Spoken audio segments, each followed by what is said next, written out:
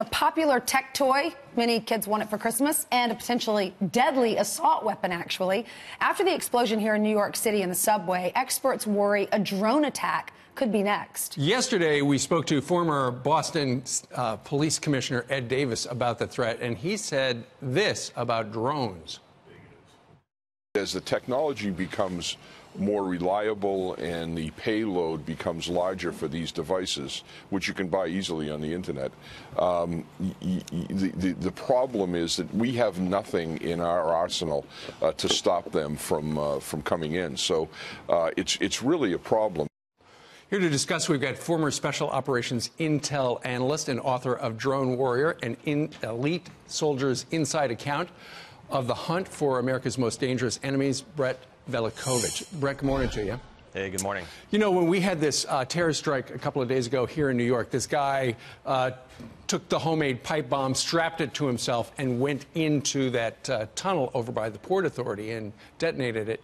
And so ultimately he's in the hospital because he almost, got burned up pretty bad.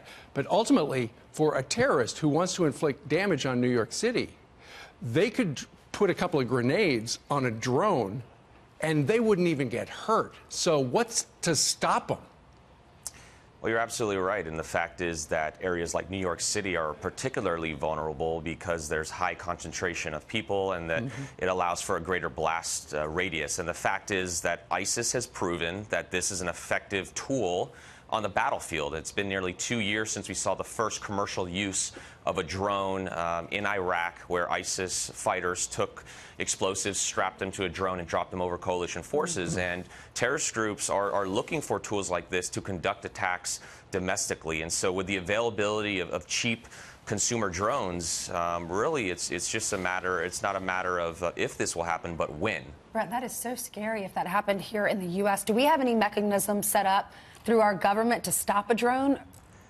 We do, but the fact is that the U.S. government has yet to really embrace this technology. There are a number of different devices that are being built that can actually counter this drone threat. Even the manufacturers themselves know that this is something that they need to fix. So there are systems out there that groups like the Port Authority and NYPD should be using and putting these devices in their command center that have the ability to detect drones within a 5 to 10 mile radius, have the ability to determine the trajectory of them, where the pilot is that's actually operating them.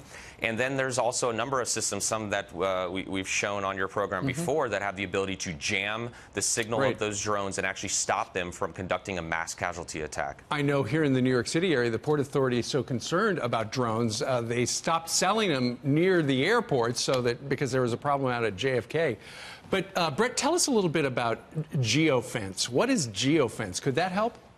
Sure. So geofencing is a technology that's used to essentially act as a virtual fence or a virtual perimeter where the drone is unable to actually fly into a particular area. Some of the manufacturers that have developed drones will actually put geofencing into the software so that a drone is unable to fly in a particular area. That the sounds thing great. about New York City, it's great when it's used, and there are methods potentially to hack that, and that's why you do need a layered counter drone approach if you're going to take on this strategy. But in New York City in particular, it's a no-fly zone, but the geofence around that city is not like it is in Washington, D.C. If you tried to fly, say, a DJI drone, some of the drones you're showing right there on the screen, into Washington, D.C., it'd actually be blocked from flying over those locations. That doesn't exist in New York City. That only really exists around the airports. And so you have the ability to fly around a particular, spots and conduct these attacks, and that's a dangerous thing. So geofencing is definitely something that needs to be more